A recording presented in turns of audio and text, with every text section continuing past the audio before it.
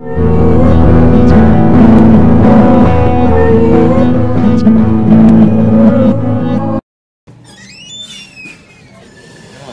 think that helps with the door? Keep hitting the door when someone's in there? Yeah, it usually lets people know someone's waiting.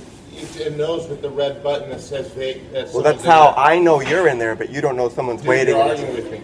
I took my sweet ass time because of that.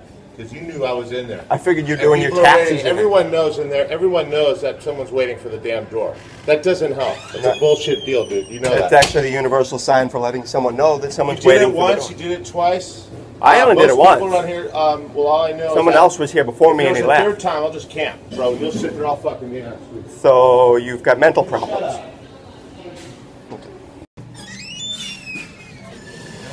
You think that helps with the door?